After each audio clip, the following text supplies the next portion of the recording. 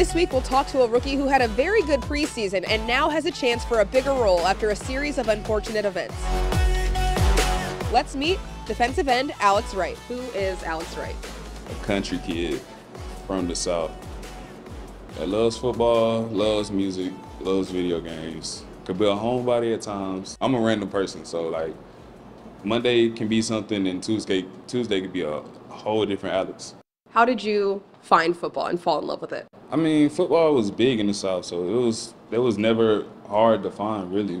It was just like the environment of like the band, the coaching, the yelling, the contact. It was like, I could do this. What is something that maybe even your teammates don't know about you? I used to be in a band.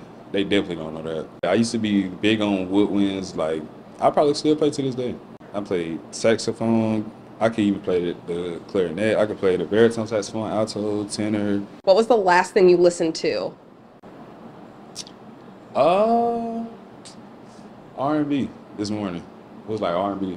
Like I said, I'm random, so I could go from Alicia Keys to like Lil Uzi Vert. If you're not playing football, what can we find you doing?